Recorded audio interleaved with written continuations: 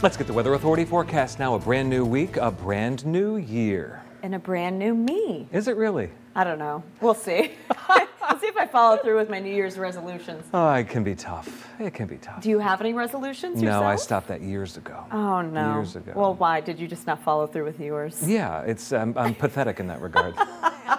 Well, hopefully you guys have your own resolutions and do follow through with it. Mother Nature has a plan of its own.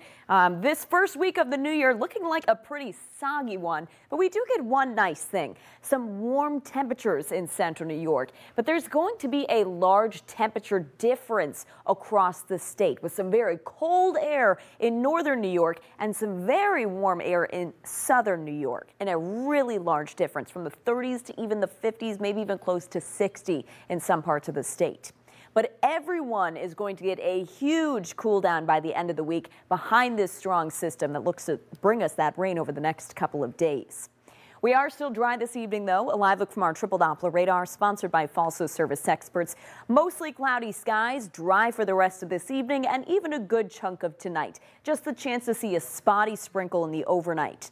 But that real chance for rain arrives tomorrow morning for that commute, becoming a steady, widespread rain as this system gets closer.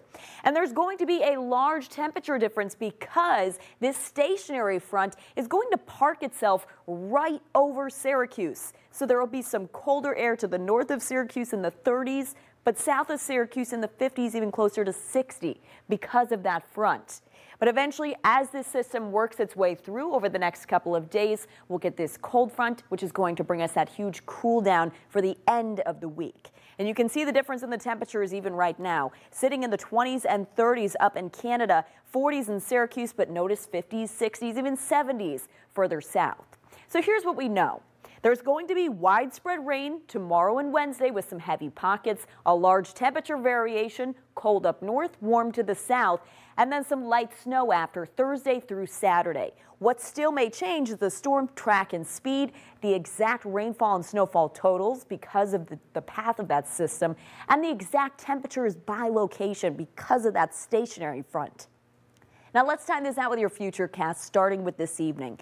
Temperatures right now sitting around 40 degrees with mostly cloudy skies. Tonight dropping down into the lower 30s. Some scattered light rain showers arrive for that morning commute, but become a steadier rain midday with some moderate to heavy pockets at times. And temperatures are going to vary. 30s up north, but 50s down south. So it all depends on where you live, what you'll get tomorrow.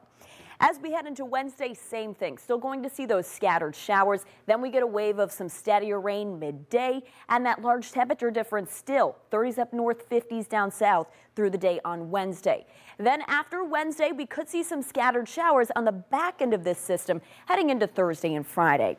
As far as rainfall totals go, we're looking around a ½ inch to an inch for most places, with around an inch to an inch and a half for some other spots, depending who gets those heavy pockets of rainfall.